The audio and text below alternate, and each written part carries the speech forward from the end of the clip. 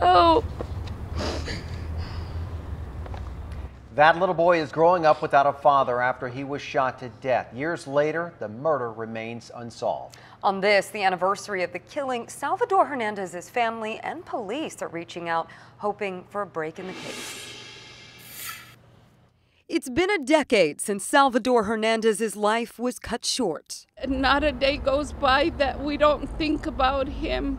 Today, his family, along with San Diego police, asking for the public's help finding his killer. Any little bit of information could be that information we need to solve this case. It was in the early morning hours of February 16th, 2008, when Hernandez was shot as he sat in a car with a woman in Oak Park.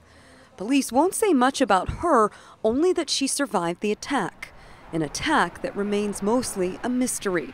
Investigators unsure if the pair were targeted or if it was a random act of violence. The only clue, a description of the suspect's car, an older model light-colored pickup truck. His family desperate for answers. He was funny, outgoing. The best gift he left us was his son, because Angel looks just like him. And it hurts me because my nephew got to grow up without his father. Angel, now 12, holding tight to his grandmother. She says watching him struggle without his father is terribly painful to see. When they have events at school or there's an event, my dad's never there.